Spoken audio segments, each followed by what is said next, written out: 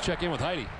Don, 162 games makes for a long season, and so baseball players really have to do a lot to stay healthy and on the field. Today's Healthy Tip is brought to you by Tufts Health Plan. No one does more to keep you healthy. Here's Jarrod Saltalamacchia with today's tip. Make sure you're stretched. Make sure you're flexible. For me, I try and stretch before every game, sometimes in between innings, just to kind of stay flexible and make sure I don't get any injuries.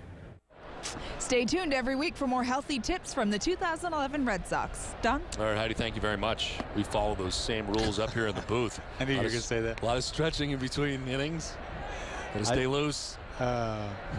It's a tough place to stretch. It is. There's not a lot of room. People to not, especially as tall as you are. Yeah.